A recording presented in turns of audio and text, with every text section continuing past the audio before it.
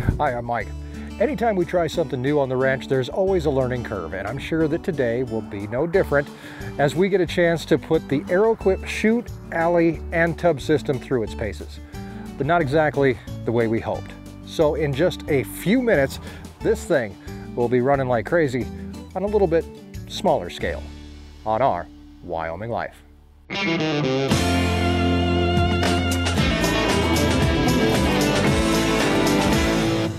Welcome back, and thanks for joining us once again. If this is your first time here, I'm glad you found us. We have a small family ranch here in northeast Wyoming, about 5,000 acres, and yes, that's a small ranch in Wyoming.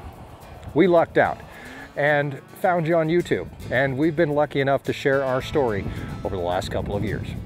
If you haven't had a chance to get the backstory on how we ended up here on the ranch and the weird twists that life can make, I hope that you take a minute, go back on our channel and watch some of our story.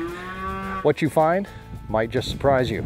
And if you like what you see, please subscribe and come along with us as we explore the ranch life and escape the ordinary. We're basically a cow-calf operation. We have a breeding herd, and each year calves are born, and we do the best that we can for them until it's time to send them off to into the food distribution system, where they leave the ranch. They head to feedlots, processors, and eventually, yes, grocery stores.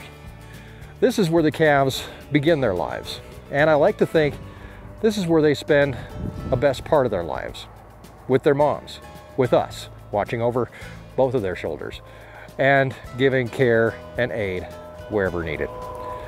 Normally at this time of year, the calves would already be gone. We'd have shipped the calves off in the middle of October.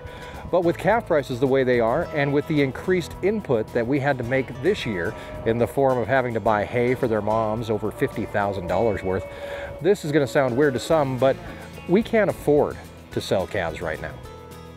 The ranch is like any other business, and selling something for less than you have into it doesn't make sense. So we're holding on to calves. And 2 weeks ago, we weaned the calves from their moms. I'm happy to say that that went really well. We didn't have a single calf get sick. We didn't lose any calves. And the moms finally stopped bawling. And so did the calves, pretty much. The day the bawling stopped was a nice day for us and neighbors up to a mile away that could hear the moms and their babies. But now, in the silence, it's time to get them calves ready for the next stage in their weaning experience.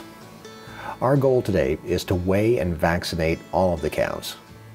Weighing them to start sorting them off and figuring out who needs what kind of diet in order to get them to the weight where they may actually be worth selling, and vaccinations to help them get through this experience. Now, in a perfect world, you would vaccinate before you weaned your calves, and by waiting until now, we're kind of playing with fire. But the calves are healthy, and before weather starts to get cold, we want to boost their immune systems just a little bit. In order to get this done today, we have a little bit of work to do on the corrals. Our corrals are becoming what I like to refer to as Franken corrals, named after Frankenstein, who put mismatched parts together and ended up with a working monster, although a little deranged. Our corrals are much the same way, and they're really starting to work for us, not the other way around. We have a weird cross of wood, sheet metal, panels, and of course, a big, beautiful, brand new Arrowquip portable chute, alley, and tub right in the middle of it. We received this system from Arrowquip in exchange for testing, and we've done things with it that I'm not sure it was meant to do.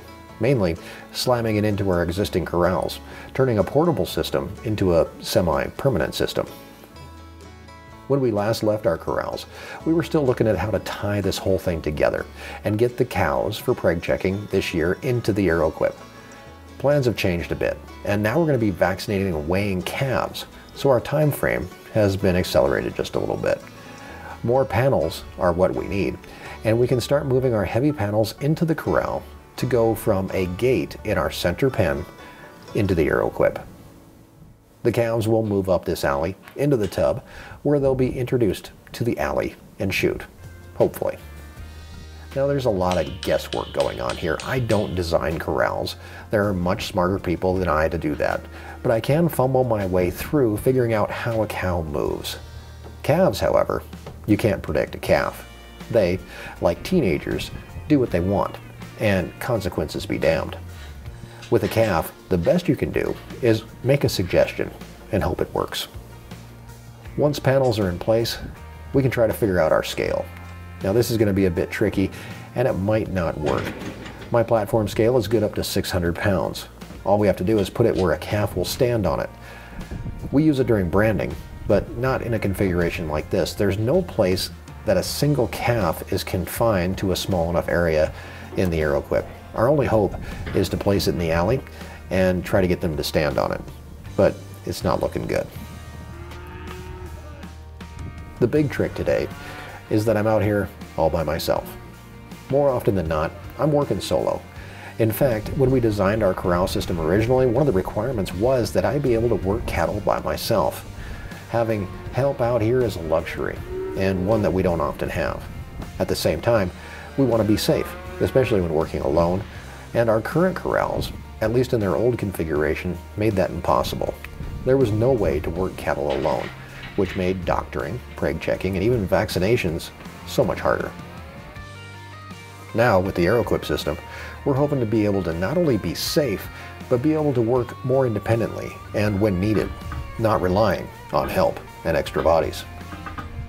I actually like working alone sometimes. It's freeing and it's relaxing, and it gives me a chance to bond with the animals and learn from them. As we move the calves into the pen where they'll be staying while they wait for their turn in the chute, it's a connection with the animals that's hard to explain. Our setup today is pretty easy. We have a small table with a notebook for keeping count, a syringe, vaccine, and our scale. By the way, when you're outside, forget about the pen, especially in the cold, and even the dirt will screw it up. Go old school, the good old number 2. Good for tests, throwing at your friends, and it can still write well covered in manure.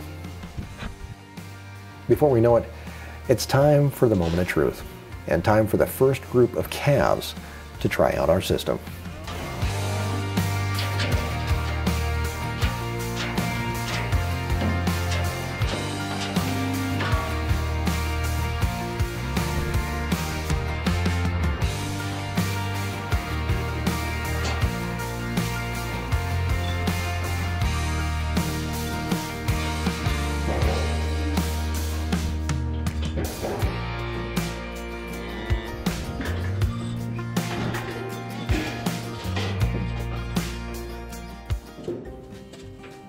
Now, even with the first calf, my scale, it's a dismal failure. It's almost impossible to get the calf to stand on it, and any weight reading that we get on it is going to be unreliable.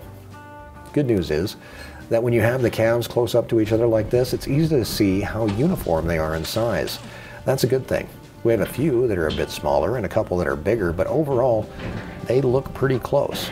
That doesn't mean we don't have to weigh them eventually, but we don't have to do it today.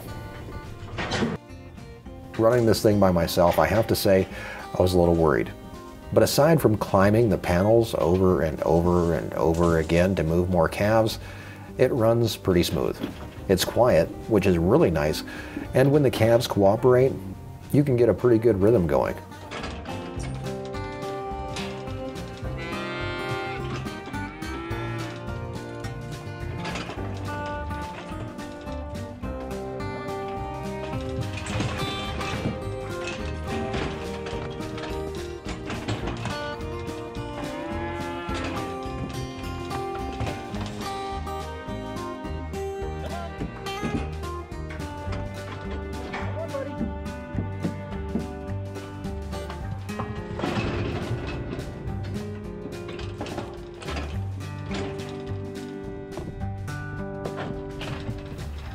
The arm that you use to open and close the head catch moves the length of the chute, and once I figured that out, you can stand at the end of the chute and catch their heads from the back, and things got a whole lot easier.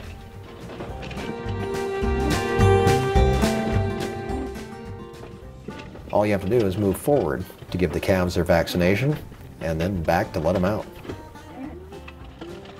This chute and alley is thousands of times better than what we've ever had on the ranch in the past. I can't take all the fun for myself, and soon the whole crew shows up to give me a hand, and everybody gets a turn at what they do best. Let's take the high road home. Why don't you come along? I know that we can make it. We pack our things and leave tonight, and everything will be alright. We'll take the high road home, back where we belong. Morning comes like an accident. You and me are here again, getting ready for nothing at all. We pick our clothes up off the floor, and then we both are at the door, wishing we could start something new. We got no time to waste, baby, don't you hesitate. We made the rules, now let's break them.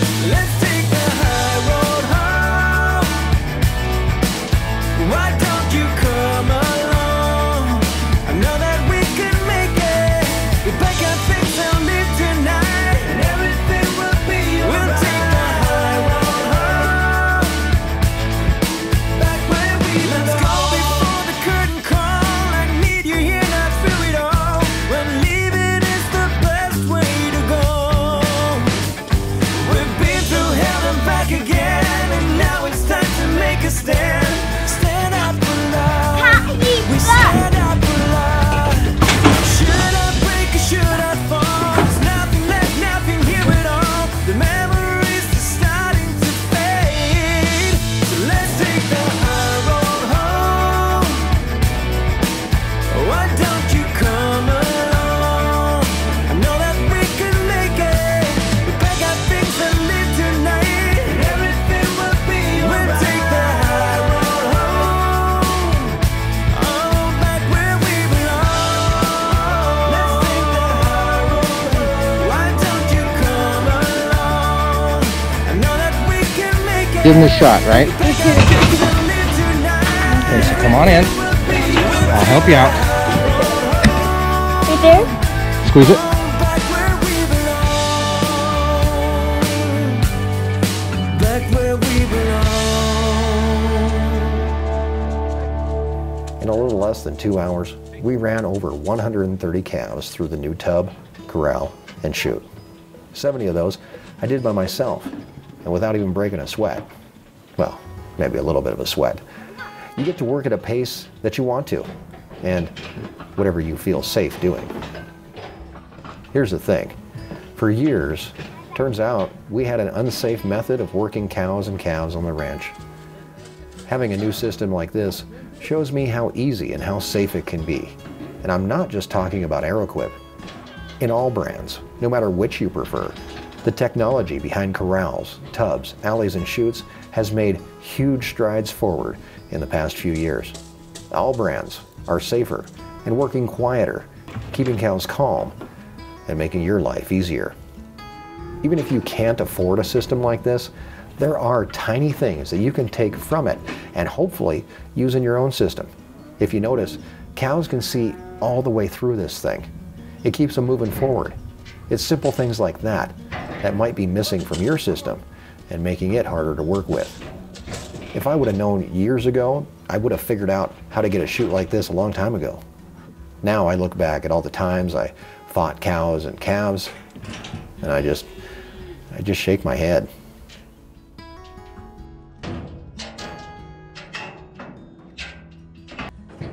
Bye, Kenzie. After a while, the kids give up on us, and they head back into the house. Erin and I finish up the last few before the last calf goes through the chute, and we can call it a day.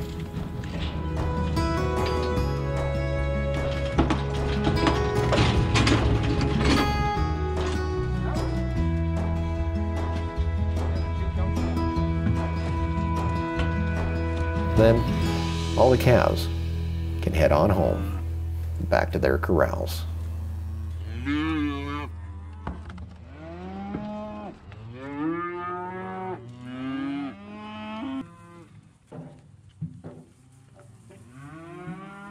The calves are back where they're supposed to be.